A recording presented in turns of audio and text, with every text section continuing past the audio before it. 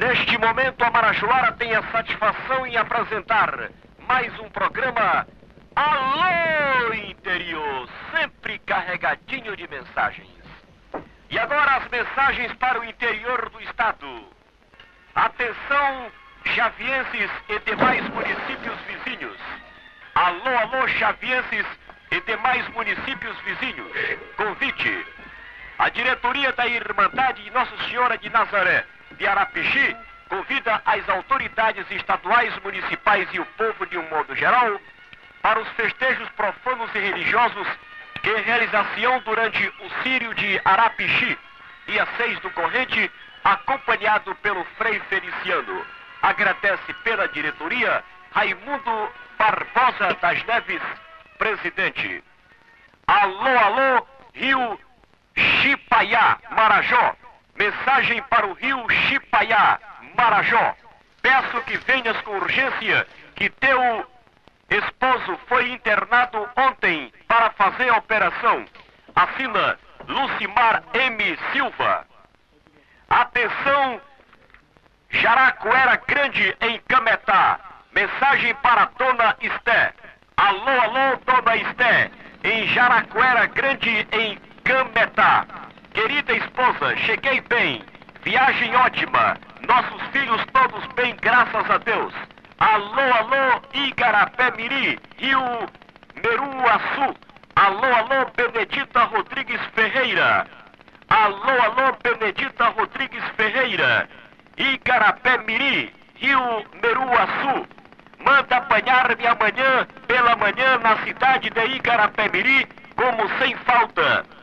Assina Manuel Ferreira, o Caboquinho. Alô, alô, Fazenda Ucuba. Mensagem para Feliciano. Aviso que sua mãe amputou um lado da perna, mas já está fora de perigo, porém continua no hospital. Assina Sara Bolhosa.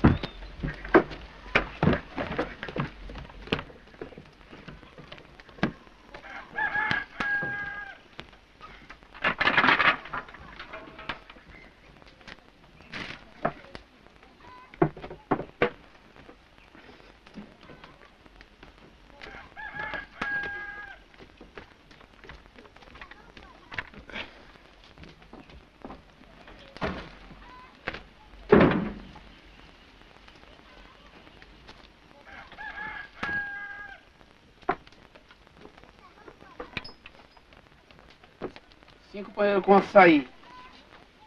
8 e 8, 16. 64 cruzeiros.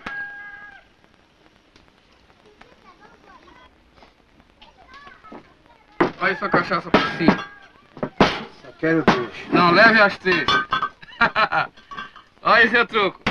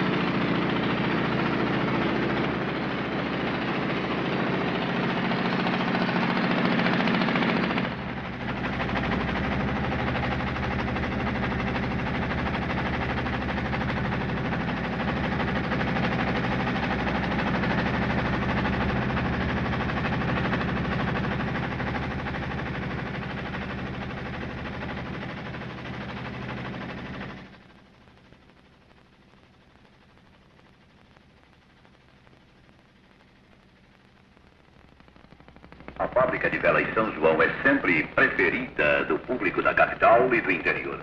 Tudo o que você precisar para sua embarcação, a fábrica de velas São João garante o menor preço da praça. E tem mais. Cansados de todas as marcas, cuperoide, roladeiras e parafusos de todo. Vida por o que é festa, nossa vida. Paramos.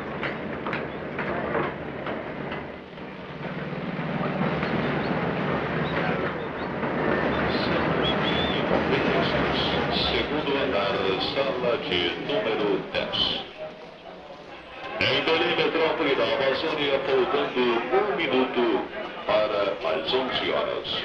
Informação do controle eletrônico de precisão da joalheria sul-americana, onde você compra os mais simples relógios feitos para pessoa. Joalheria sul-americana tem o que você precisa para sua elegância.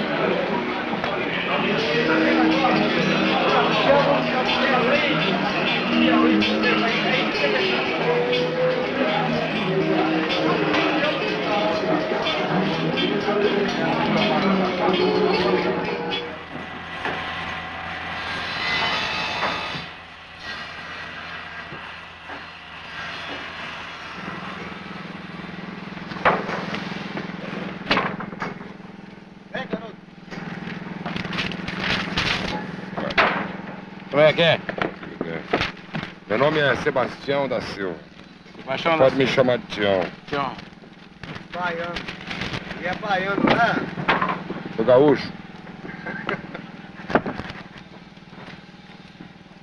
Como é que tá a coisa aí pelo rio aí? Tá maravilhoso. É? Ótimo. A natureza? Natureza Tudo é bem? mãe, cria todo mundo. Natureza é mãe coisa nenhuma, É rapaz. mãe. Fica essa gente aí Estão esperando uma criando. correnteza pra botar Estão- barco na água. Estão chupando picolé aí por conta da firma. colhendo tudo castanha, bom. que nada. Tudo bom. Natureza é mãe coisa nenhuma. A natureza é meu caminhão, rapaz. Natureza é a estrada. A natureza é essa Bahia que tá vendo tudo maravilhoso. Tudo é a Cria natureza, todo mundo, que nada. viu? Cria todo mundo. Esses Não barcos, cria nada, viu? vê como tá todo mundo mirrado. Tá aí, todo mundo criado, esculhambado. todo mundo vem pra cá e você cria aqui, isso é uma terra rica. Que nada, O isso é uma Brasil é terra uma pobre. terra rica, é cheia de tudo Ah. quanto, viu? Vai ficar uma terra rica. Vai e ela já é uma terra rica, viu? É terra rica, isso aí. Mãe só Tá tem vendo? uma. Olha aí, Mãe você é tá a mãe vendo? da gente. Não tem nada desse negócio de natureza é mãe, não. Da mãe, não é só aquela mãe que a gente nasce. Nós temos as outras. A maior mãe nossa é a nação É a nação brasileira. que nós criamos. Essa viu? nação que está crescendo, está Tá progredindo. crescendo, tá progredindo. Viu? Essa que é a mãe. A verdadeira mãe. Ó, ei, garoto. Manda, não para o serviço. Vamos nós embora. Vamos adiantar. Ei, menino. Ei, arruma, vambora.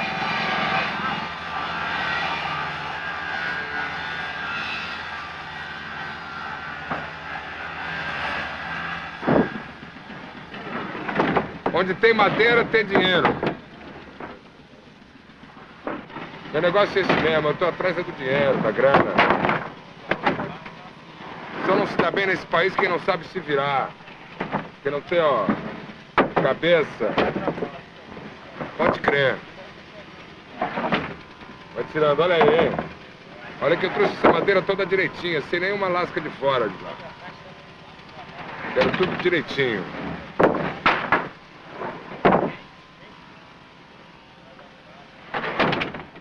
Eu sou mais eu sou o Tião Brasil Grande, pode crer.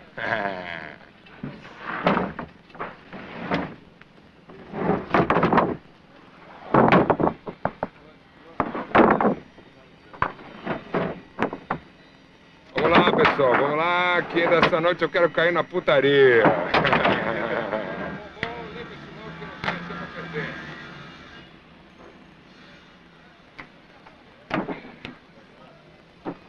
Me dei bem, vou buscar mais.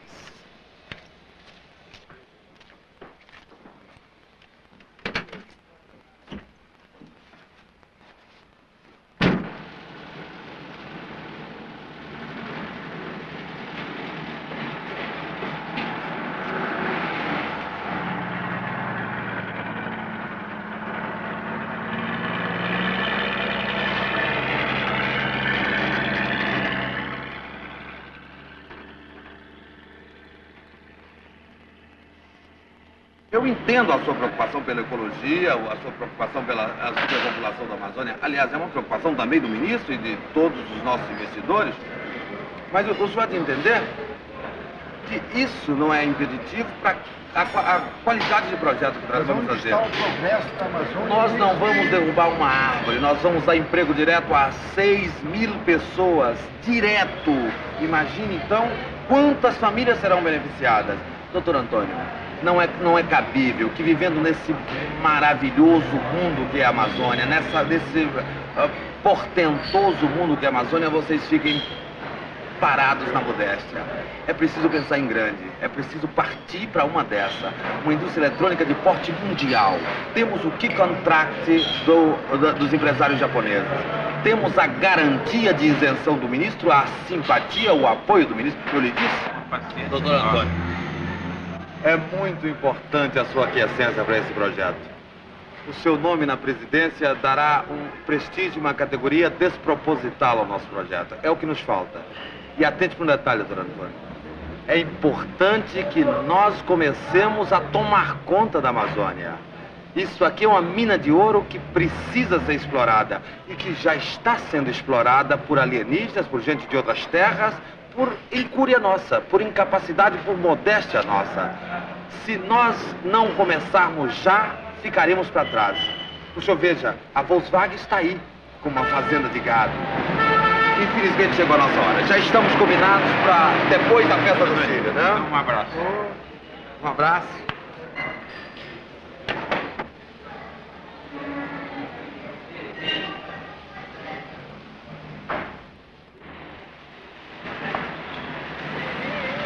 Eu acho que o senhor ofereceu demais a ele, a presidência da empresa. É puramente decorativo. Ele vai ficar a ver navios quando Ainda bem. a empresa estiver funcionando.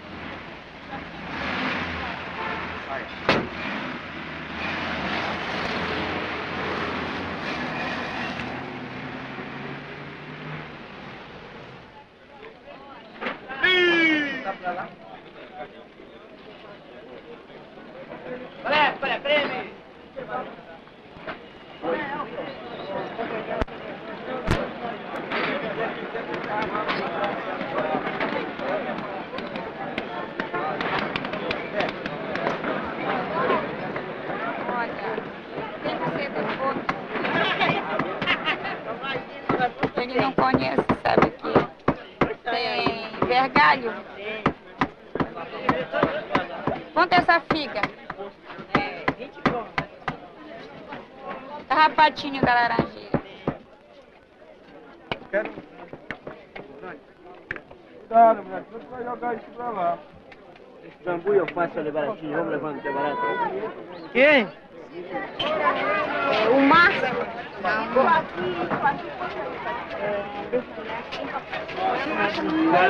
Dessas pequenininhas assim também? Ah, e essas grandes? Os isso aqui, verdade. Isso aqui é de caramujo, é?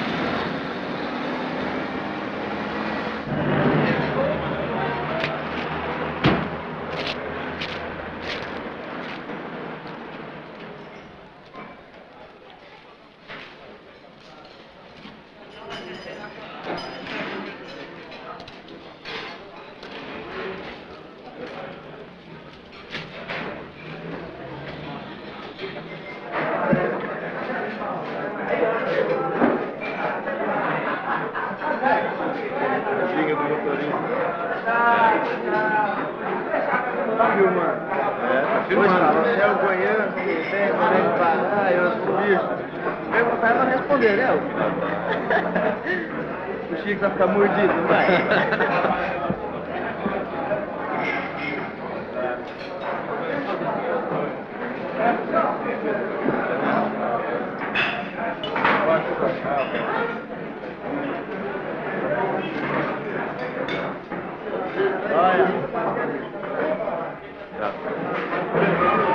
uma bem gorda lá. Agora... Mas aqui tá melhorando. Agora estão construindo estrada aí. Vem cá. Milho produz lá. Milho. Produz muito. Mas produz, você bota embarca na hora e já carrega, entendeu? Quer dizer que o teu negócio... É por isso que tem que ter estrada, porque não adianta nada plantar pra burro, colher, não precisa ficar parado na frente de casa com uma mercadoria, né? Tá. Tem que jogar pra frente. Por isso que eu digo que agora, que está construindo estrada aqui, vai tudo melhorar aqui.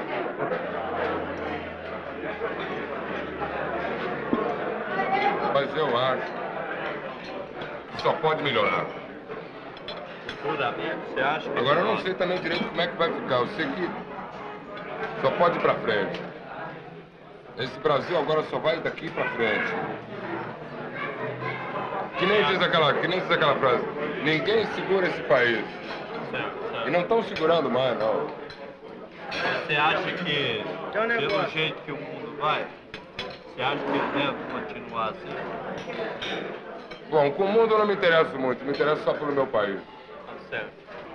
O mundo tá lá e o Brasil tá aqui, entendeu? Porque eu acho o seguinte, que a vida de cada um depende do trabalho que ele fizer. O governo está aí ajudando, está construindo estrada. Entende? Quer dizer, o que tu paga de imposto, pô, não é nem a metade do que o governo está dando em estrada. E se não tiver estrada, para onde é que tu vai? Tá. Fica um caminhão parado. E qual é a estrada que dá mais dinheiro? As que estão dando a gente já sabe. As que vão dar mais dinheiro, essas é que eu quero saber. Como é que é? Comparando o asfalto com a terra. O asfalto com a estrada de chão. A qual é que dá mais dinheiro? Dinheiro, né? Qual é? Chão.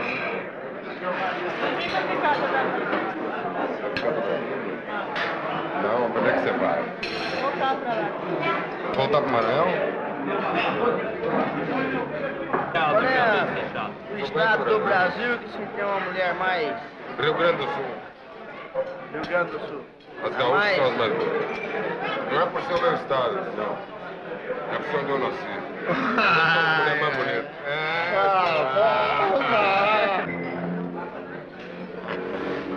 Deixa eu dar uma mijada.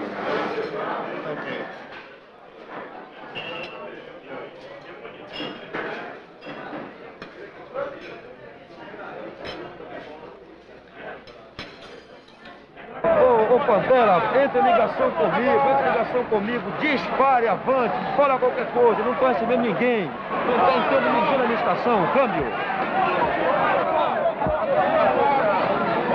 Vai direitar,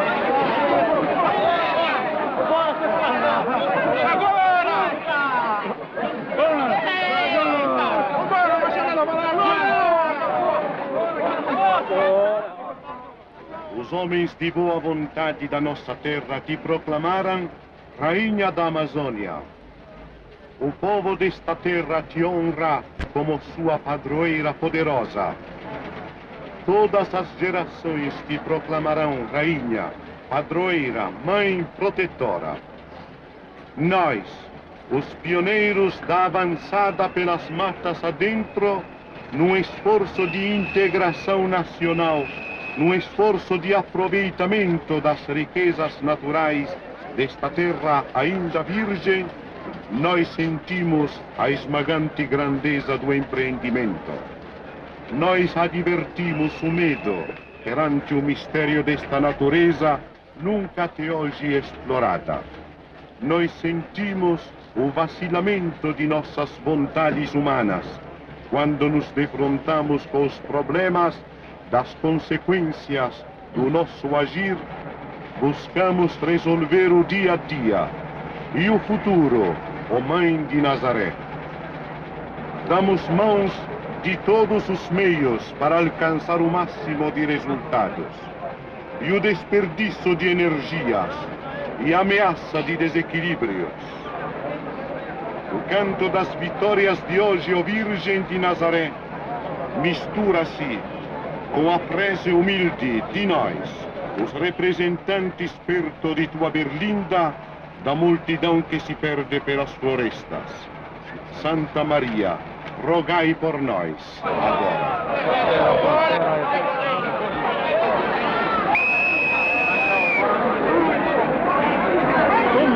Eu falei que muito aparecer mal, que Nossa Senhora.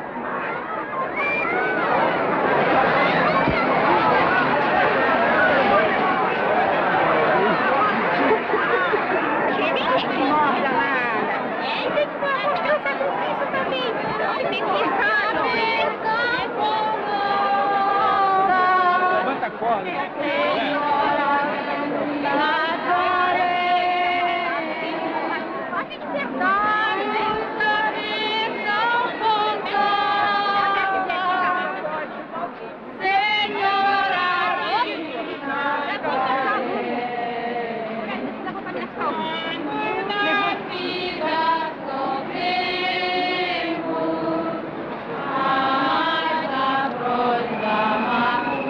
Guilherme, com mais entrevistas nessa cobertura da sua Rádio Jornal Liberal.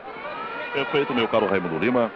A Rádio Jornal Liberal faz uma completa cobertura do Círio de Nossa Senhora de Nazaré. Nós vamos aqui entrevistar o Coronel Douglas Farias para dizer como é que está o policiamento o dia de hoje. Coronel Douglas, aos ouvintes da Rádio Liberal. Tudo normal? Tudo normal. Graças a Deus, a procissão do Círio de Nazaré vai decorrendo na mais perfeita ordem, com toda a tranquilidade. Nós estamos já atingindo a altura do edifício Manuel Pinto da Silva. São ainda 5 para as 9 horas da manhã e no ano passado nós ainda estávamos em frente ao prédio da Receita Federal. Graças a Deus, a cooperação do povo, nós estamos com a procissão indo tudo em tranquilidade, na mais perfeita ordem. Nós agradecemos, nós que temos a responsabilidade pelo policiamento, agradecemos profundamente a colaboração que o povo vem prestando à procissão do Círio de Nazaré. E a Rádio Liberal, por mais essa oportunidade de nos dirigirmos a esse povo maravilhoso, que é o povo da minha terra. Muito obrigado. Palavras do Coronel Douglas Farias, comandante da Polícia Militar do Estado do Pará.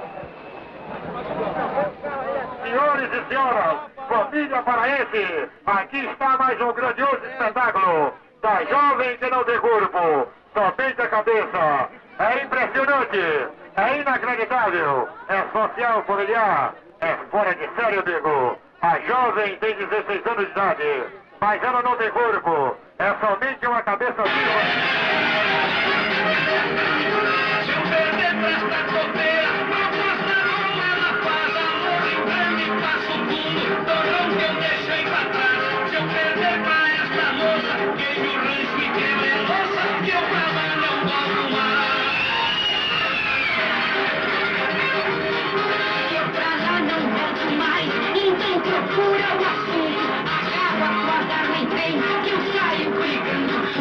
Hoje eu mato a minha rede, te encosto numa parede e já fabrico defumos. Terminou para quem viu e começou para quem não viu. Acho que quero seus ingressos em curto tempo,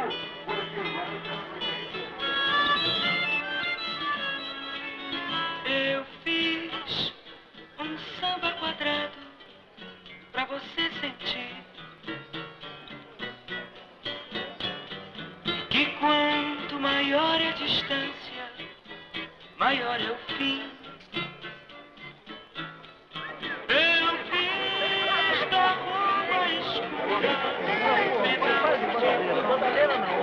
A bandalheira não vale, não, olha.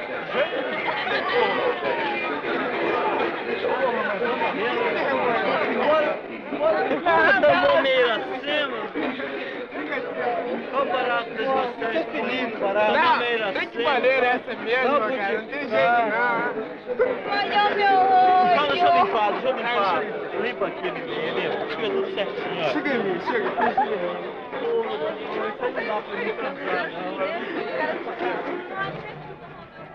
Vamos ficar um pouquinho aqui.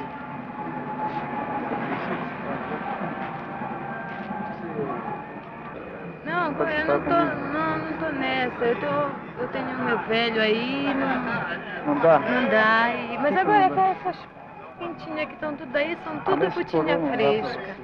Ah, mas esses coroas não Mas dá. claro que dá. tudo que tinha fresco. Você pega aí qualquer coisa. Não, mas eu preferia Olha aí, mais tá você. tudo fresquinho aí. Escuta aqui, ó. Bem melhor do que Escuta eu. aqui bem, eu preferia mais você, porque você Mas eu tenho meu velho e não tô afim de outra pessoa. Você fica na estrada aí, não?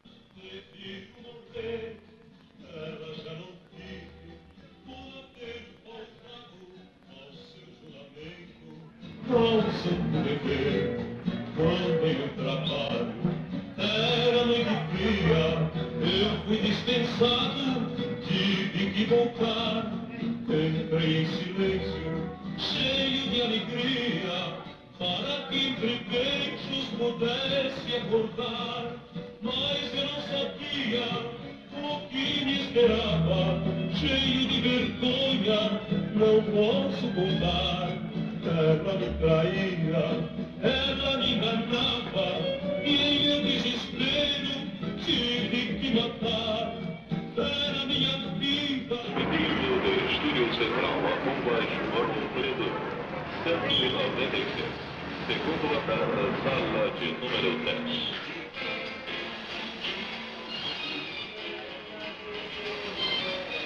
Nesta semana, em que antecede a grande festa do Sírio de Nazaré,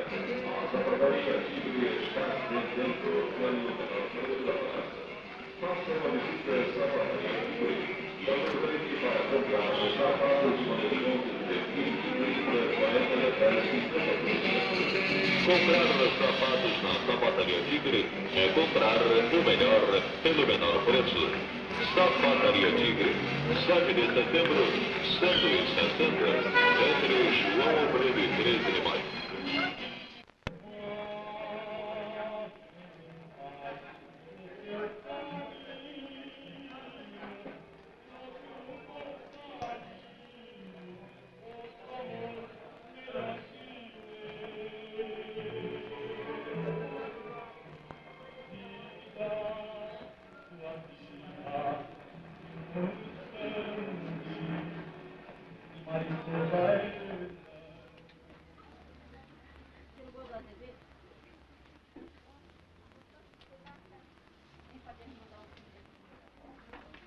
De saco cheio.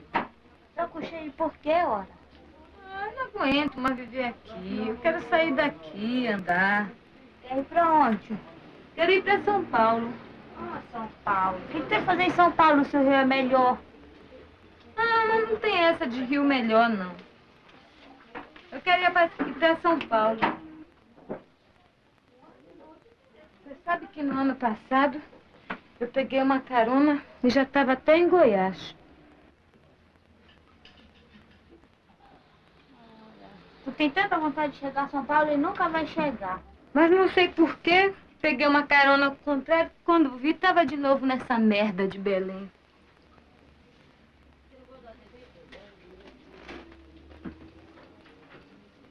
Você conhece a Creuza? Ah, sim, aquela lá da aldeia? É aquela mesmo. Aquela menina já viajou pelo Brasil inteiro. Ah, mas ela quando diz que faz, faz mesmo. E eu vou fazer a mesma coisa. Você vai seguir o conselho da Creuza? Não vou seguir o conselho da Creuza não, que eu não sou piolho. Agora que eu vou pegar uma carona e vou chegar em São Paulo, eu vou. É só pegar a reta. Ah, coitada de ti. Ora, Iracema, você pensa o quê? Você vai ficar plantada aqui? Eu não enterrei o meu umbigo aqui, não vou ficar aqui de jeito nenhum. Você vai pensar que vai chegar duro em São Paulo? Ah, vou chegar em São Paulo e logo, logo você me vê aqui, garota. Tô te mandando fotos. Sim. Tô te mandando... Vem aqui te visitar. Vem, eu vou comprar um carrinho, ó. Quando você vê, eu tô chegando aqui. E vem te buscar. Ó, eu é que não vou. Ora, menina, viajar é uma beleza. Porque você nunca saiu daqui. Qualquer hora que você sai daqui, você vai ver como é que é bom. Aí você não quer mais ficar. Sim. Agora, plantada aqui é que eu não vou ficar, de jeito nenhum.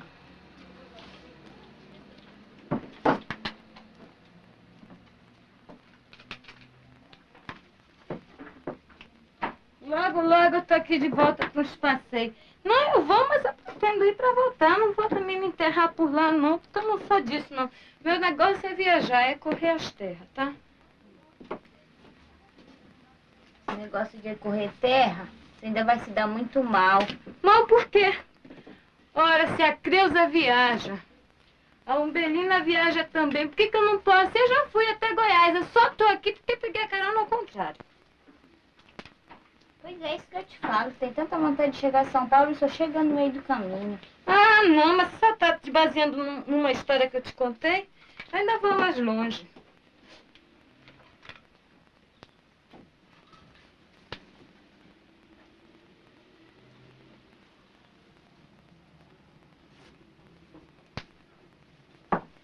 E tu, o que tu pretende fazer? Tu vai ficar aqui enterrada? É. Enterraste teu umbigo aqui? É. Ai, menina, tu não sabe que é bom se tu vê aí toda essa pessoa na revista. Eu também vou sair na revista pra entrar pro show dos artistas, tu vai ver. Coitada de ti.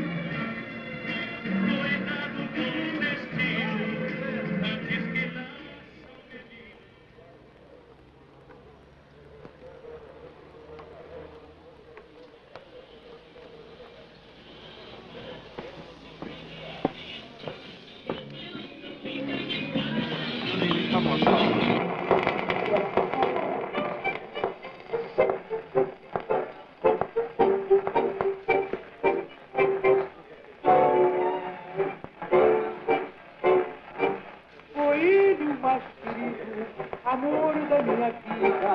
Eu adorava tanto que logo me casei. Com rico e sincera, esposa sempre amiga.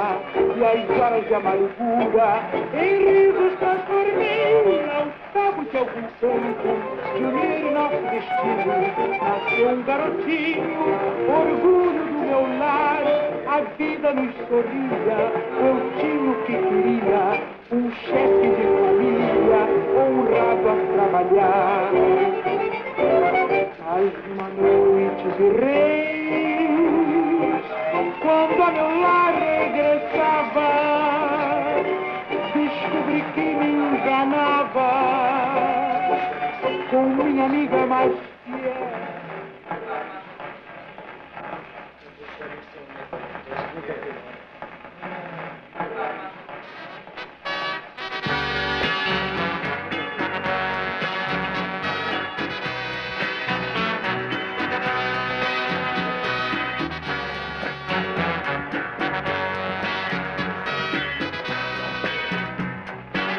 Eu pensei em lhe entregar meu amor, meu coração, meu carinho, muito mais. Mas parei por um instante, pensei mais 2 minutinhos e voltei um pouco atrás.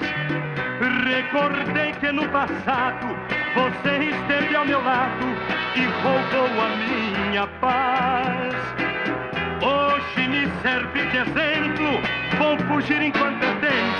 Você é doida demais. Você é doida demais. Você é doida demais.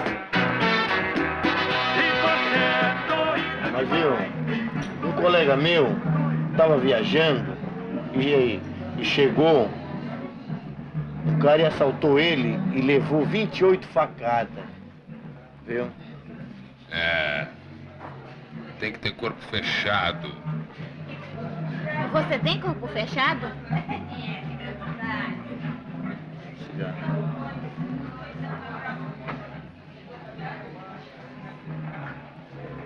Me dá um cigarro aí.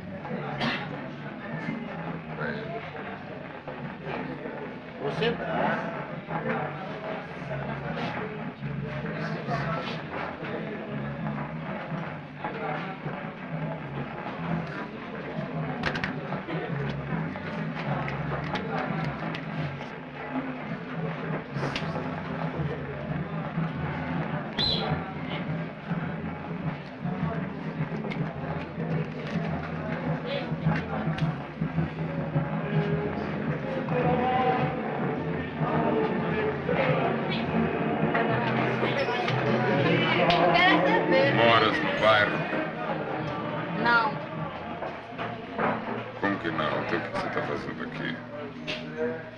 Olha, eu vim do meu bairro pra cá, né?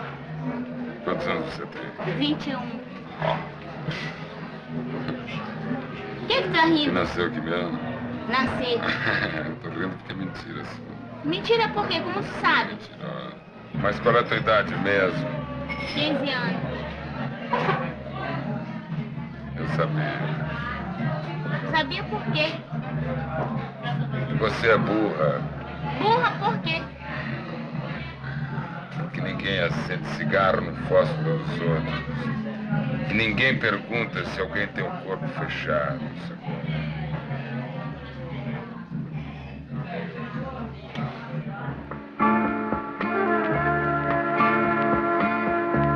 Chega um dia em que a gente vai aos poucos percebendo, somos máquinas humanas, estamos sempre correndo. O motor, logicamente, é o nosso coração. A estrada é o tempo,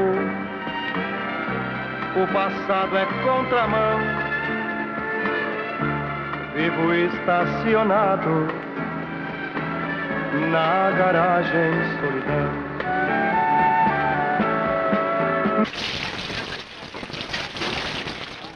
Tá bom.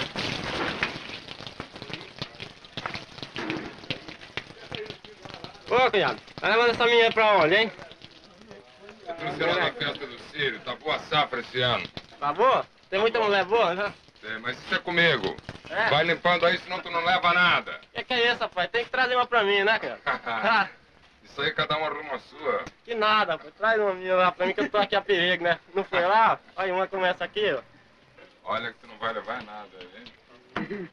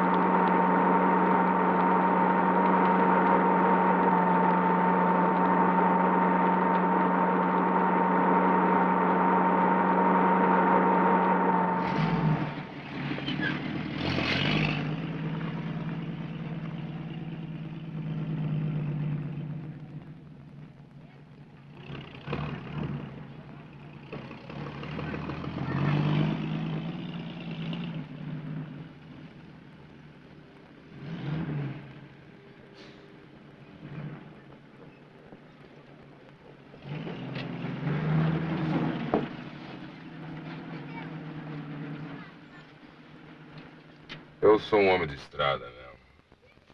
Eu nasci pra isso. Tá no sangue. Há 6 anos que eu tô nesse trajeto.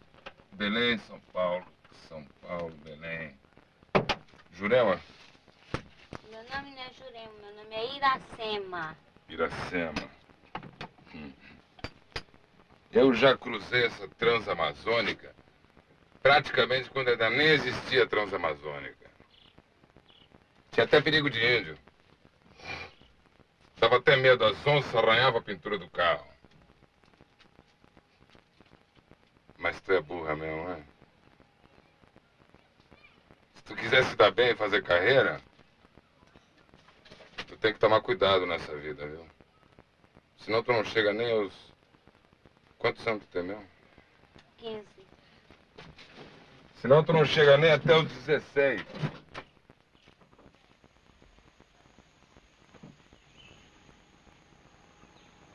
Quanto é que tu faz um bichê?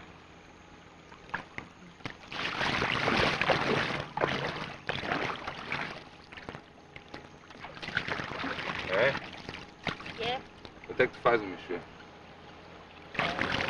30. Mulher nenhuma naquela boca lá faz por mais do que 10. Porque faz sim. Depende de querer. Mas tu é novinha, vamos dizer que tu faz 20. 20 nada, 30. Quantos homens tu pega por dia? 3, 4. Quando muito pega 20 cruzeiros por dia.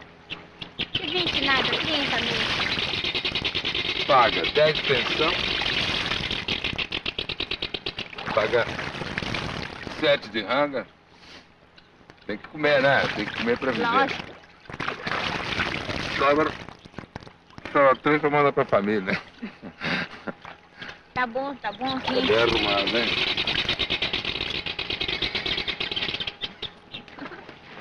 Oh. Dá a toalha aí. Mas não vai sujar ela com essa meleca que tá saindo da tua cara. Por quê? Toda mulher usa como é. Mas é uma porcaria. Portaria nada. É mais uma índia ficar usando isso aí. Eu não sou índia, não. Que tu é? Tu é branca? Sou. Filho de inglês? De inglês não, mas de brasileiro.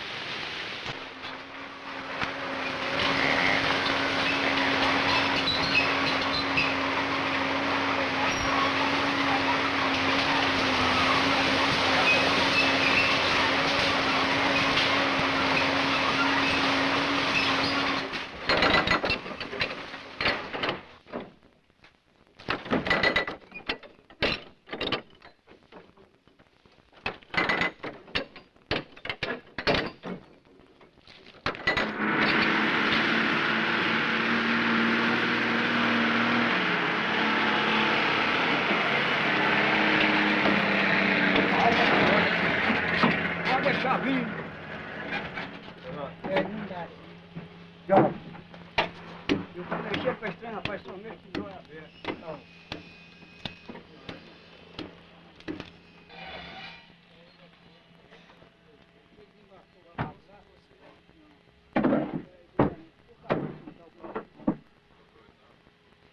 Esses dois só capaz não aguentar esse pau, não. Como é que vai? Não consegue que põe sem isso aqui não, porque quebra mesmo. Vivendo. Tem coisa boa pra mim aí. Tem. É só escolher. Mas sabe como é que é, né? Naquela base. Alguns touros por cima e no meio tudo madeira de lei. É, acontece que... O que é por causa da moça? Pode falar que ela é de confiança. Não, não é por isso não. É que o senhor sabe. Madeira de lei não pode tirar. É proibido, né? Não quer vender? Eu tô pagando o melhor preço da estrada, à vista. Se não quer, eu procuro outro. Não, não é isso não. É que eu não posso dar recibo pra madeira de lei. Mas quem é que falou em recibo? Pode encher o caminhão. Acontece que vai demorar. Eu espero. E eu onde vou ficar? Ah, é. A moça tá cansada. Tem um lugar fresco pra ela descansar, hein? Tem sim, tem umas cabanazinhas ali. Ela pode ficar lá. Vai indo que eu vou depois.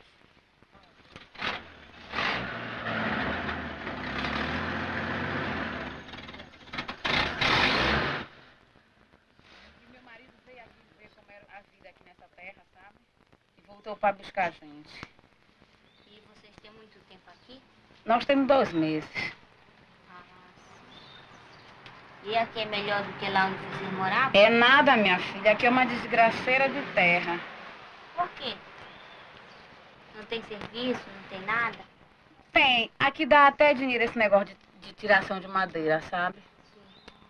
Dá dinheiro mesmo. Mas acontece que é uma cachorrada danada. Porque aqui eu não sei se a senhora está por dentro desses negócios. A gente só pode fazer qualquer transação com esse negócio de terra quem tem título, sabe? E aqui ninguém entende nada. Ninguém aqui sabe quem é dono dessas porcarias. Essa gente daqui é uma gente muito desgraçada, sabe? Quanto mais eles têm, mais eles querem. E a senhora está de passagem aqui? É, eu vim com o motorista aí, ele foi falar sobre esse negócio de madeira, né? Eu não sei nem se eu vou comprar. Se não fosse a questão desse dinheiro que a gente tá para receber, a senhora bem que podia levar a gente mais o seu homem. Não vou lhe garantir porque não sei se eu vou voltar, né? Ou se eu vou ficar perambulando por aqui mesmo.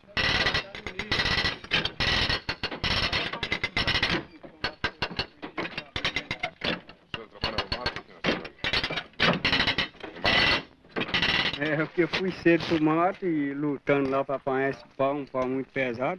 Quantas viagens fez hoje? Somente uma. Só uma viagem? Só Pra uma. pegar esse pau aí? É, porque não tinha estrada pronta. Ah, é? Nós fomos ainda preparar a estrada e para depois lutar para apanhar um corão desse pesado, aí dá mão de obra. Foi muito longe? Pegou... É, bem longe. Retiraram daqui uns 5 quilômetros. Vocês mesmo que fizeram a estrada? Nós mesmos. Eu e um companheiro ali, que ele tá ali. Mas agora já tá feita, né? Graças a Deus. Já apanhamos. Essa aí é a primeira e ainda tem outra para apanhar ainda. Mas agora o governo tá fazendo estrada por aí afora, que não é brincadeira. É, mas o negócio da estrada do governo não pode fazer em todo lugar que nós precisamos, né? Porque nós precisamos de entrar para esses cantos de mata aí, põe um pauzinho aqui, outro ali. E acontece que muito das estradas a gente tem que fazer mesmo abraço. Essa vida é ruim, mas é o que a gente faz para viver, né? Mas ganha dinheiro, não ganha? Nada, senhor. No fim das contas, a gente até que ganha dinheiro, mas não ganha mesmo de acordo que dá.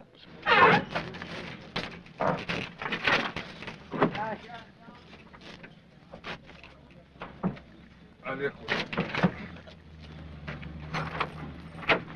Vá.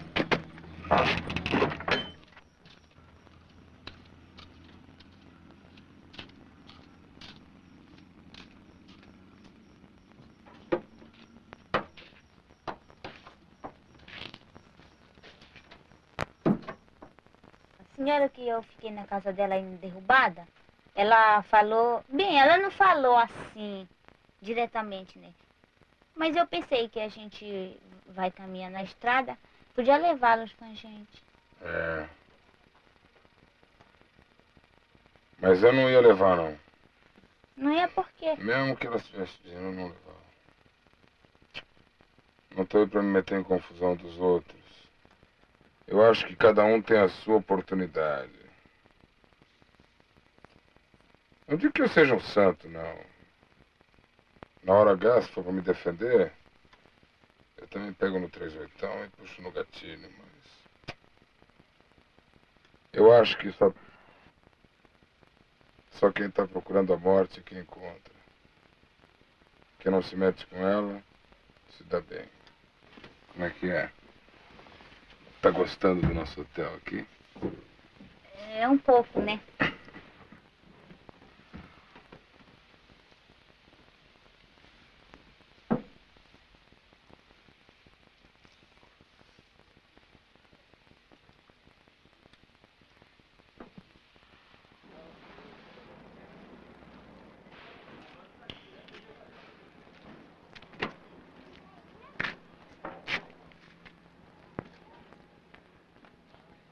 Cadê aquele decarquezinho da Nossa Senhora do Sírio?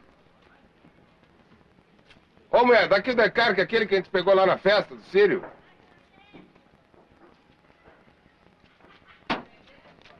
Vou botar aqui no hotel.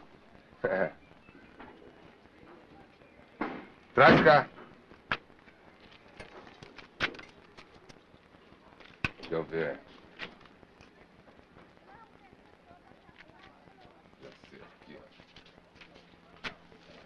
Cada mulher que se hospeda aqui no meu hotel, eu boto um decarquezinho aí. Essa foi da Nossa Senhora de Nazaré. Ô, santinha boa. Até a mulher arruma pra gente.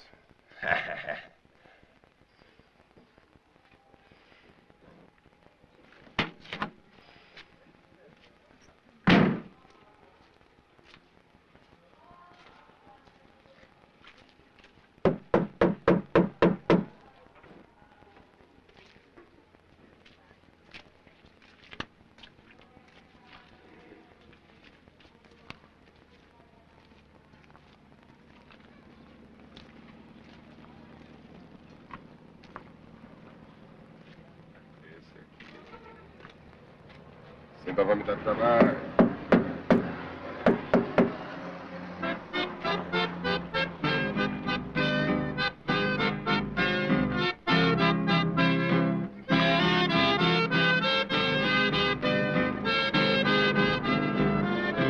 Quero conhecer a transa amazônica, a grande tônica da evolução. Quero enxergar a grande floresta transformada em festa para o meu irmão.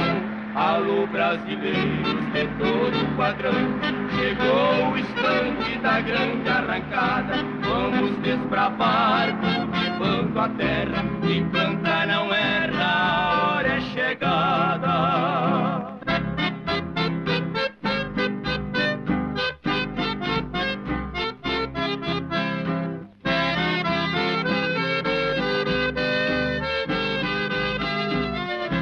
Brasil mais Brasil para os brasileiros, o povo ordeiro que aplaude de pé. A grande selva que era problema, hoje é o tema de amor e fé. Brasil de Floriano, Rondon e Getúlio, tu és o orgulho de um povo feliz. Transamazônica é raça e bravura, pois ninguém segura o grande país. Famoso Tião.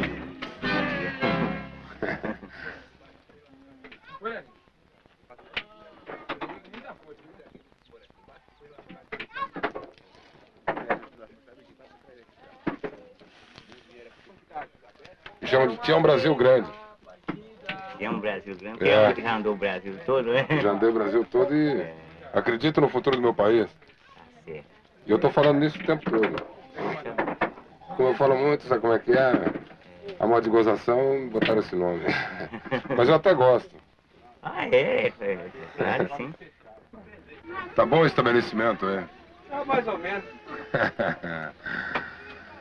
Com o tempo, né? Vai botando uma paredinha e tal, né? Fazendo mais afastado da estrada, sabe? Pela poeira, né? É a poeira aí mesmo, agora eles já vem com esse desmatamento aí. Pode atingir a gente aí, né? Não pode dizer nada, tá dentro da faixa da estrada, então nós vamos aproveitar e vamos afastar logo mais. Tá certo. Quando terminar aí é nosso, hein? Tá? Ih, terminou em cima do nosso, hein?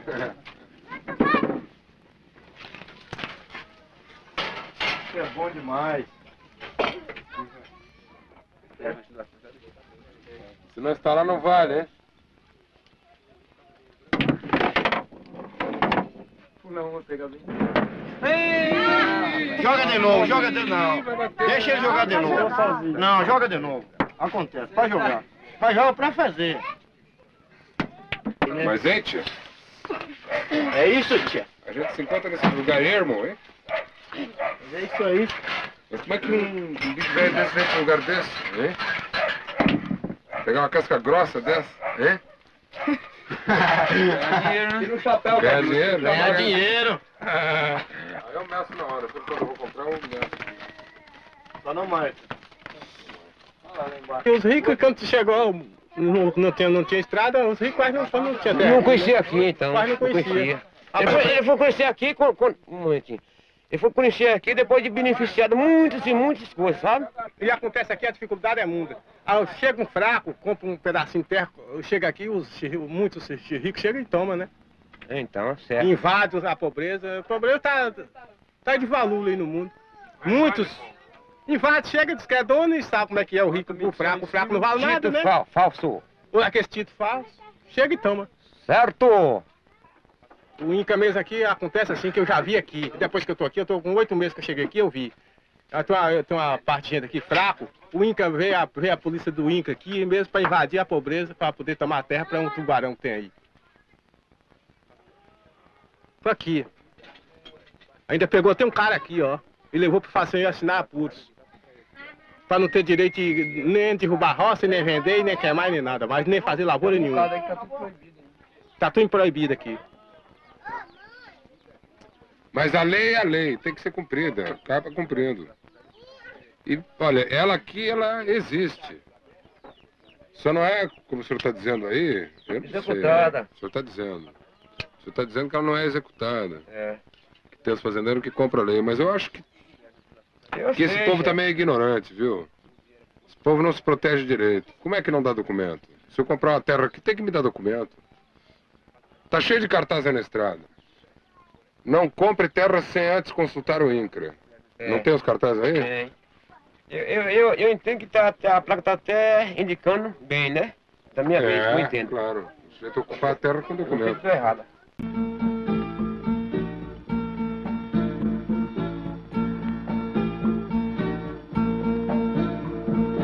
Ela vem lá do lado que o sol vem, depois vai para o lado que o sol vai. É como um jato de luz nas selvas, levando luzes de um Brasil melhor.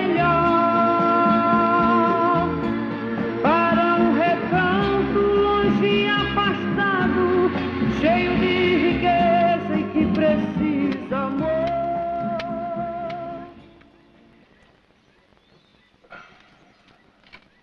Como é que é, seu Zé? Trabalhando no domingo? É. O que tá fazendo aí? Um campo de futebol? Aqui? É. Esse serviço muito duro. Não ganha nada.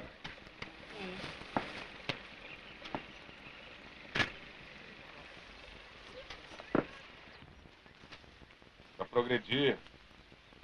Pra melhorar, né? Oi? Tem que forcejar pra progredir, pra melhorar. Não é verdade? Melhorar a situação, né?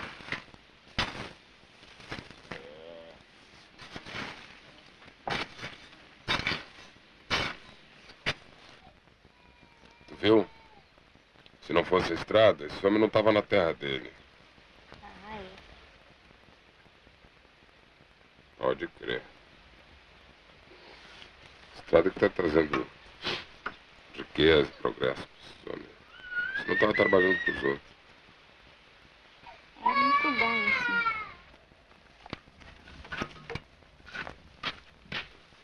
Vambora, viu?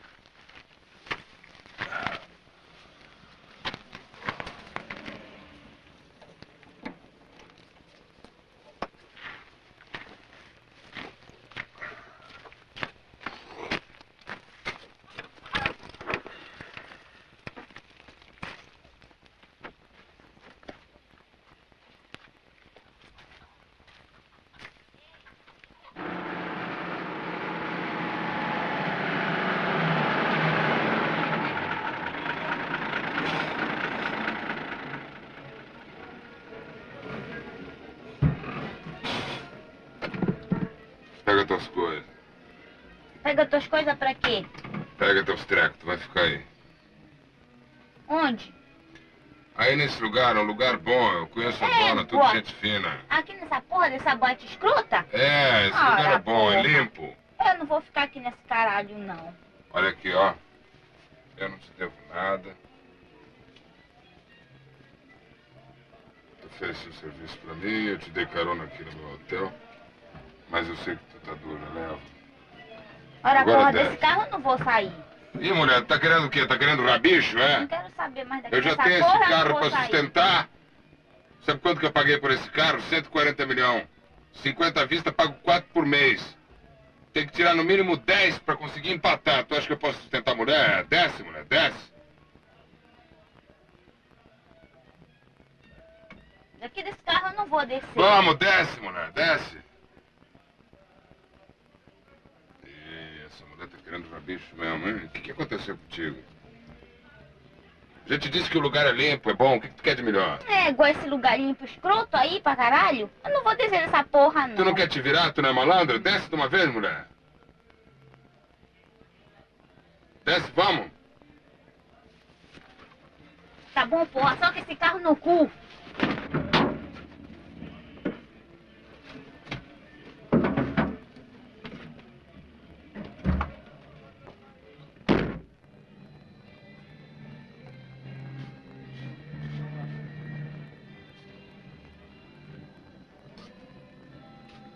O que eu falo que tem nessa porra? Te vira, tu não é malandra? Confia no futuro.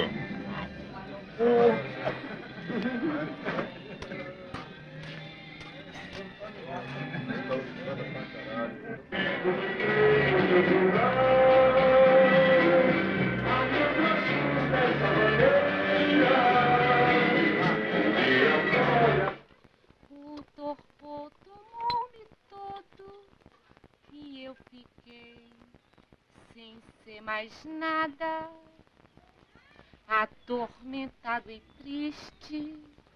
Talvez pensasse.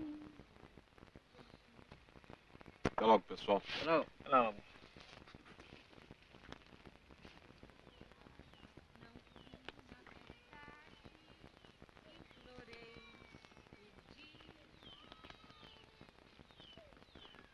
Beleza, vem cá. Oi, piloto. Chama ela. Iracema. Como é que tá, meu amor? Tudo bom? Vem cá. Vem cá. Vou conversar com você.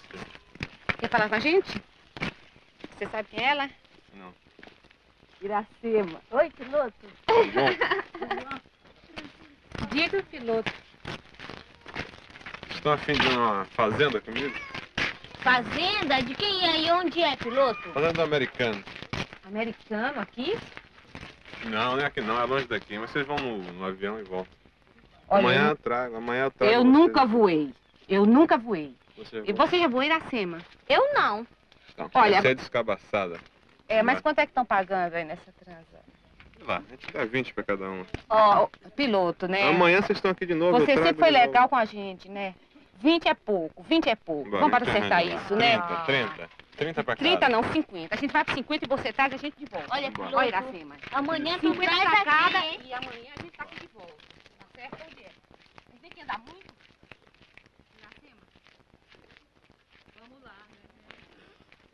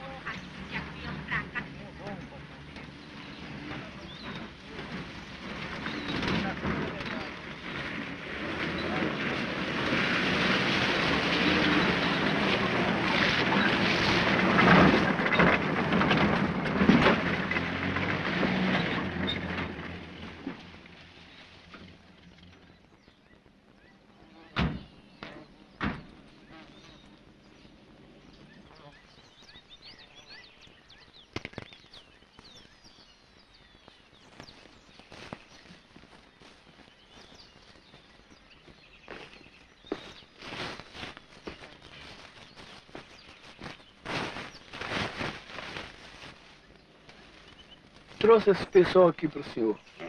Quase um mês de viagem, mas está tudo forte e bem disposto. E a documentação? Tudo tranquilo. As carteiras de identidade ficam em poder do senhor. Está aqui comigo. Se tiver algum problema, o senhor está documentado. Vê lá, hein? Eu não quero aborrecimento. O pessoal está todo lavado. Ninguém sabe o destino dessa turma aqui, não. Nem eles mesmos sabem onde estão. Estão pensando que isso aqui é Mato Grosso. Mas, pelo amor de Deus, não me deixa a mulher grávida, nem pensar. O preço está salgado. 1000 por cabeça é caro. O senhor está brincando? Esse pessoal aí vai valer 3, 4 anos de trabalho para o senhor. O gasto é só a farinha e a carne seca. O senhor ainda está pensando em fechar negócio comigo? 3, a oportunidade é boa. 3, 4 anos, nada, gato. Se não morrer tudo de malária e se não fugir. Isso é bicho ruim, gato. Só traz aborrecimento. É tudo os ignorantes. Como é que fica, então? Se o senhor não quiser, eu levo ele no japonês lá pra dentro. Vou vender lá. Deixa metade aí. Mas olha lá, escolhe gente boa, viu? É, mas eu ainda tô reclamando do preço. Tá muito caro. Ninguém que faz preço melhor do que eu. Nós estão cobrando 1.300 por trabalhador velho. E olhe lá. Ah, você. Desce. Desce aí. Já tá esses 3. Sei lá. Sei. Tá lá. Também pra lá. Ei, gato! Você vai fazer um favor pra mim. Você vai me deixar essas 2 mulheres numa estrada. Prazer é todo meu. Qual é a sua, cara? O trato foi pra vir de avião, né? E voltar de avião, né? É, mas o avião não vai sair da fazenda, não. Olha, mas de carro eu não vou. Você tá pensando em me meter naquele pau de arara? Me meter nessa estrada? Olha aqui, mulher, eu não posso dar jeito. Olha, Tá, passe já pro pau de arara. Vá, vá, Não vá. se mete não, porque eu te corto todo, seu desgraçado. Minha filha, você vai no caminhão com o gato. Se o gato chegou até aqui, ele sai. Você não tá vendo o caminhão aí? Como é que não tem estrada, não? Não, isso é avião de água. Abre essa porta aí, Vem, abre, vem aqui. Deixa de conversa fiada e vai saltando, vai. Vem aqui, seu viado, que eu quero te Vambora. botar a cara toda, seu filho da puta.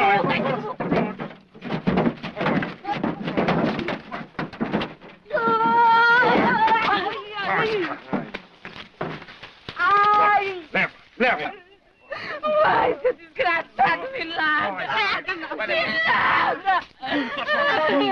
Você não paga Meu viado, desgraçado! Não, vagabundas! Vão já pro caminhão, senão eu não vou me arrepender com vocês dar de umas porradas!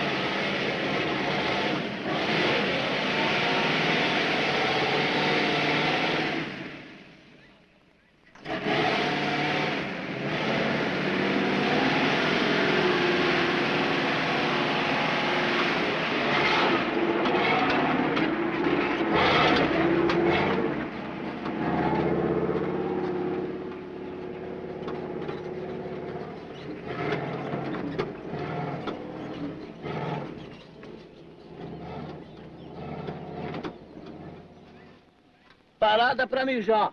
A gente dorme aqui. Amanhã de manhã eu levo vocês numa boa fazenda lá pra dentro.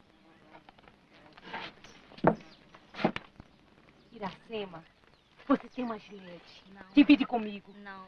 Me dá metade, Iracema. Não dou. Deixa de ser ruim, mulher. Não tu me dá metade e você vai me deixar nesse deserto sem nada. Vou. Você não viu que tomaram a minha? Tomaram, mas eu não vou dar. Divide, Iracema. Não. Eu já tô toda arrebentada. Você pensa, se outro cara me pega aí pela estrada, o que é que eu vou fazer? Desde que você chegou que eu te ajudo. Eu sei. Entendeu? Eu tenho feito tudo por você. Você viu agora. Eu agradeço, mas gilete eu não lhe dou. Por favor, Iracema. Não dou, Gilete. Puxa, eu nunca pensei que você fosse fazer uma coisa dessa comigo. Pois Divide, você divide. Não você vai estar divido. protegida também, eu Não. também. Você se defende, eu também. Agora Não. se eu fico desarmada, eu não tenho nada. Não dou, Gilete. Oi, Iracema. Eu nunca pensei que você fosse fazer uma coisa dessa comigo.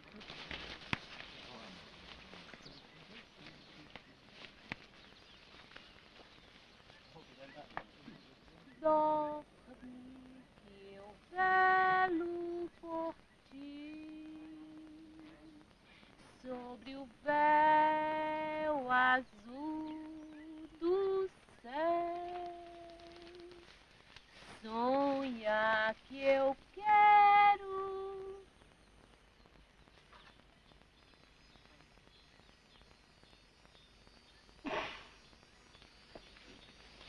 Malandra! Eu sabia que você ia me dar. Que negócio é esse? Que cachorrada é essa? Agora é mulher com mulher, é? Vamos comigo, Tereza.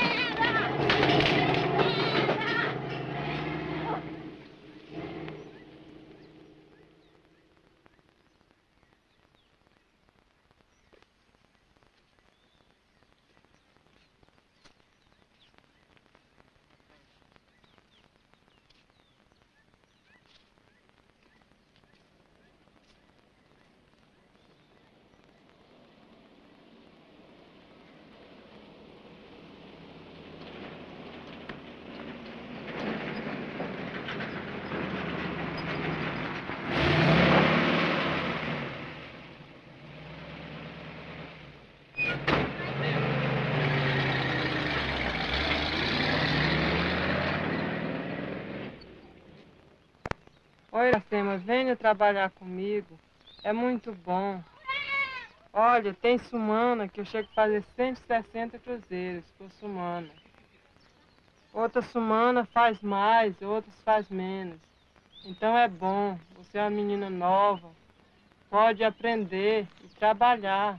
Mais adiante você está ganhando, dentro de casa, sossegada. Não, mas é que eu já tô muito velha. Que nada, menina. Não tem nada com isso, não. Você pode aprender a trabalhar. Você é uma criança ainda. Criança? Uhum. Estou muito velha para esses negócios. Não é casa de velhice, é porque Deus não quis que eu fosse costureira. A minha sina é outra. Corremundo.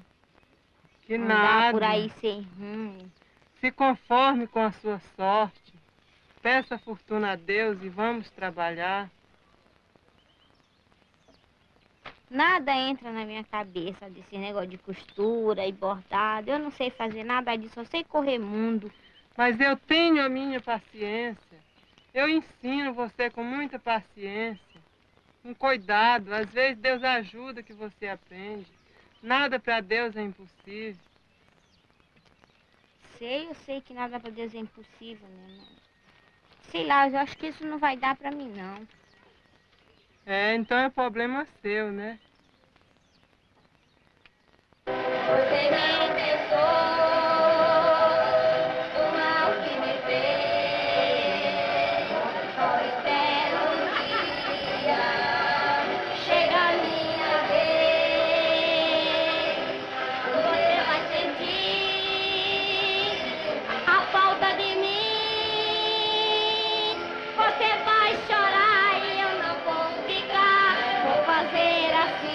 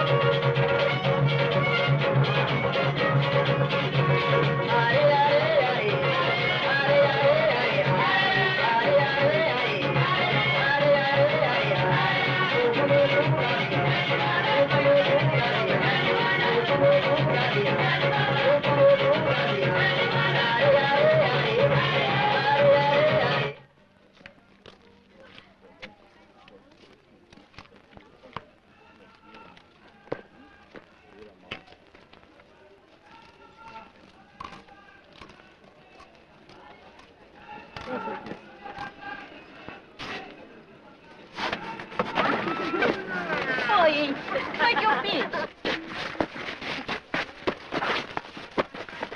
Me larga!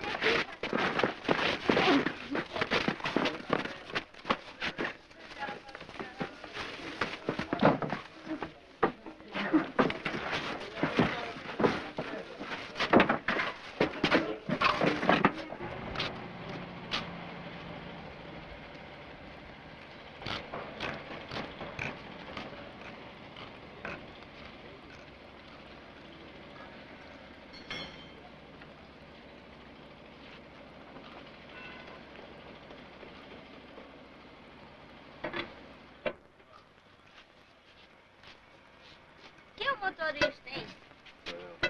Oi. Que é? Bom, Pra onde tá indo esse caminhão? Marabá. Marabá, né? Sabe, eu queria chegar até Altamira. Sim, se querendo ir até lá, eu te levo. De lá você vai, lá tem condição. Leva mesmo? Leva. Sai Se agora? anoitecer na estrada. Tem que dormir, né? Você vai assim mesmo? É questão que eu cheguei em Altamira, né? Certo, então vamos. Pode embarcar no carro. Ótimo.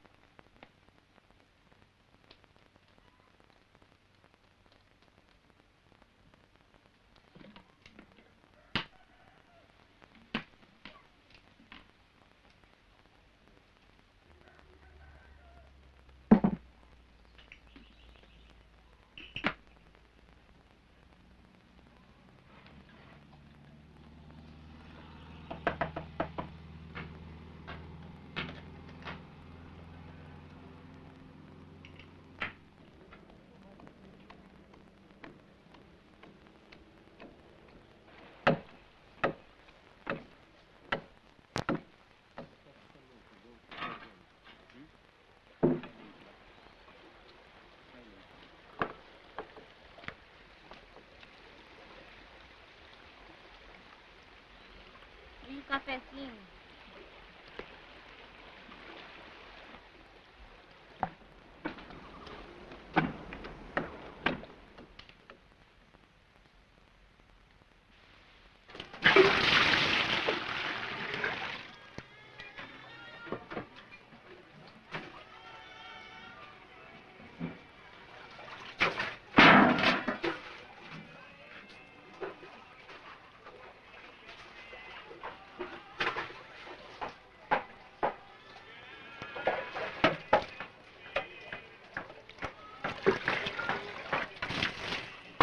Eu quero falar contigo, sabe? Que tá falando aqui que eu sei que tu pegaste o Antônio, aquele cara que eu tava namorando ele, que eu tava de casa com ele, e você pegou e tava andando com ele ali na rua, que a outra menina Maria que mora ali falou, sabe?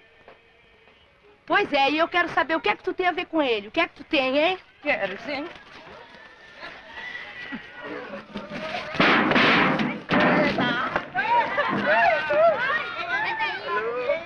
Alô, puxa a calça dela.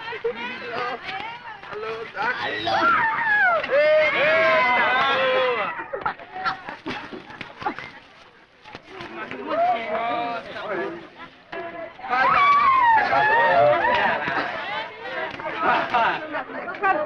Fisca! Filhada! E é teu, morri merda! Sim, o que é que tu quer?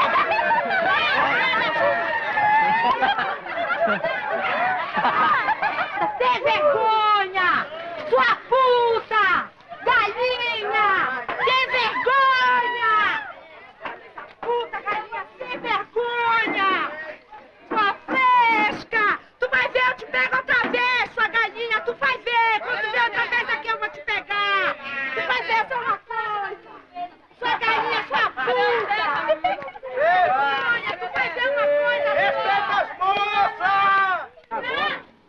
Vai pra São Paulo. Nunca fui em São Paulo, agora eu vou. Você vai ou... Vai, essas bananas frias, ninguém vai querer comprar elas não. Carrega de Ó, Guia, olha que nós vamos pedir. Vai na panela, botar a boca no vapor.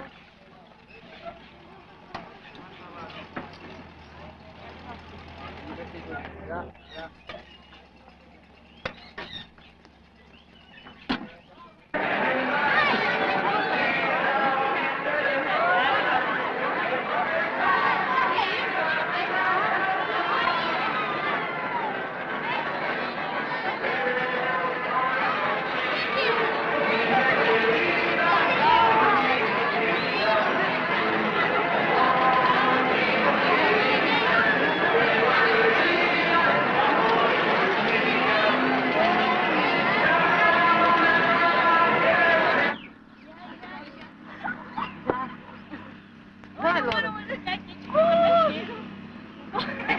Peraí, ainda não. Agora é.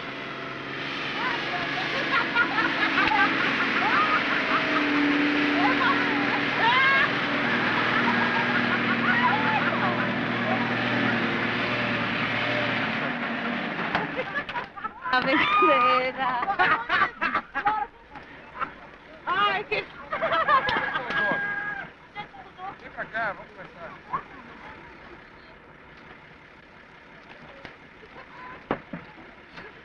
Como é que é? Como é que vão as primas?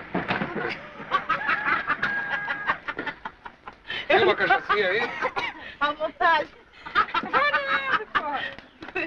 Ai, meu Deus. A barriga do... Ai, cadê seu sapato, moça? Meu Deus. Mas como é que é? Ai, cadê o sapato?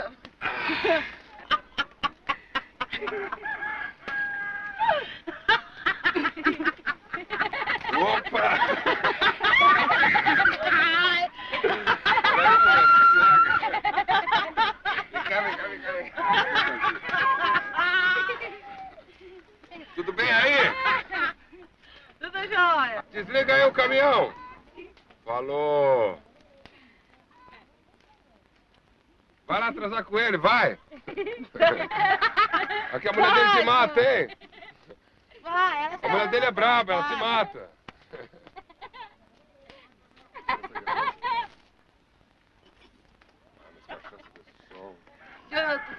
Tião! Cadê o outro? Mas que Tião? Tu não é o Tião Brasil Grande? Brasil grande, cada vez maior, sempre pra frente. Tu me conhece? Ai. Mas é claro que te conheço. Te conheço sim. Conheço muita gente também aí, né? Tem muito parente por esse lado aqui.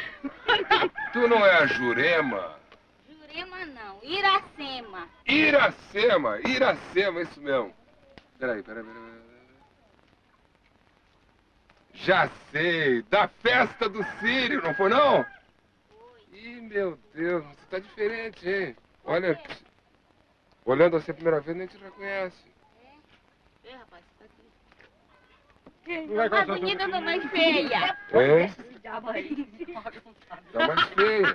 Feia! Mas Tá. Tião. E você, quanto mais velho, mais bonito fica. Como é que é, guria? Maria Júlia. Ai, meu Deus do céu.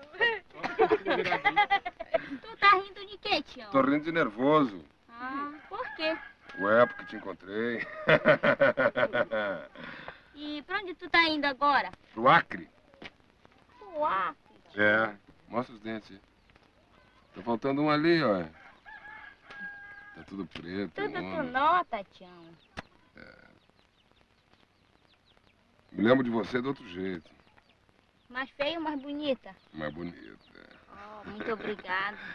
E os peitos, como é que estão aí? Tão bonitos ainda? Deixa eu ver a leitaria aí. Esse... Ih, meu Deus do céu. Ah, mas deixa isso pra lá, né?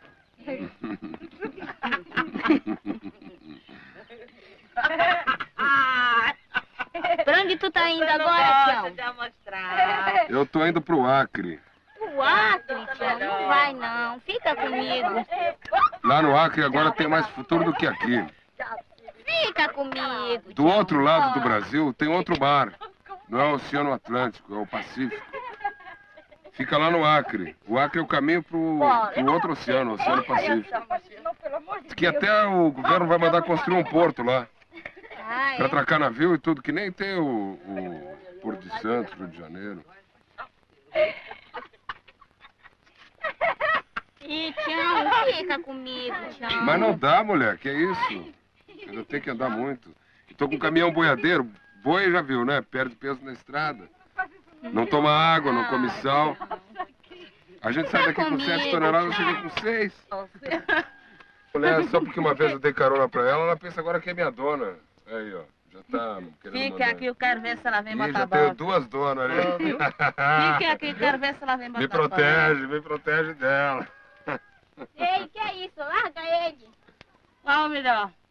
Está comigo. Não, mas ele já foi meu e pronto. Não, Pode mas largar. já era. Pode largar Já ele. era. Tião, mas e por que tu trocou o caminhão? Porque me deram uma nota. Ganhei uma grana em cima. Meu negócio é dinheiro, ó. Daqui. Vai tomar tudo.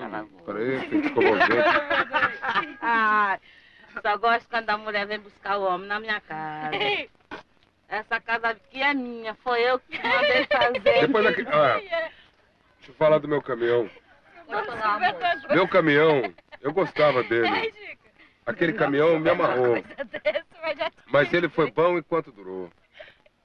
Depois começou a me trair, me fazer falseta. Toda hora pifava na estrada. Não arrancava mais em segunda. Mas ele valia mais do que esse. Mas esse é boiadeiro. Isso não importa. Aquele tinha que buscar madeira. Madeira tá no meio do mato, dá trabalho, tem que ir lá dentro. Às vezes até que abrir estrada dentro do mato para buscar o pau lá dentro. Gado não, gado anda tudo por aí na beira da estrada. É só pegar e ir juntando, botando dentro do caminhão e levando embora. Tá diferente mesmo, hein? Barbaridade. Tá vendo como eu fiquei com ele? Tu tá vendo como eu fiquei? Ficou mesmo, ficou. Mas eu não vou levar, peraí. Fica por aí que na volta te pego. Na volta eu passo por aqui e te pego, tá legal? Não preciso não, viu? Só vou levar esses boi lá e volto pra te pegar, hein? Olha, tu não vem pegar ninguém. Vai preparando as alianças. Tu não vai esperar ninguém, não. Buscar ninguém. Peraí, deixa de ser bobo. Me dá 5 contos, Tião. 5 contos. Que é isso, mulher? Me dá 5 contos, Tião. Tá pedindo dinheiro agora pra homem, mulher? E tu não te vira aqui, tu não tá te virando? O que tu tá fazendo aqui? Me virando, pegando carona, indo pra um lado e pro outro caminho. Carona? Pega sua carona, mas não pega homem, não? Não. Os homens não me dão dinheiro. Mas claro, tu te enfia nesse cu de mundo aqui. Onde é que tu...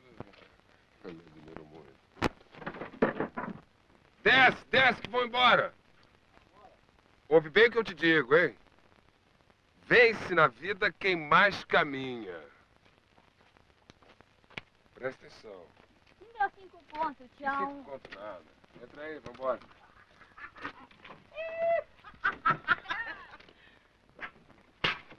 Vai-te pra porra. Dá, Tião, 5 contos. Só 5. Vai tu, filha de uma puta. Frescão, viado. Sai da estrada. Filha de uma puta. Tu é ladrão, pô. Vai pra porra.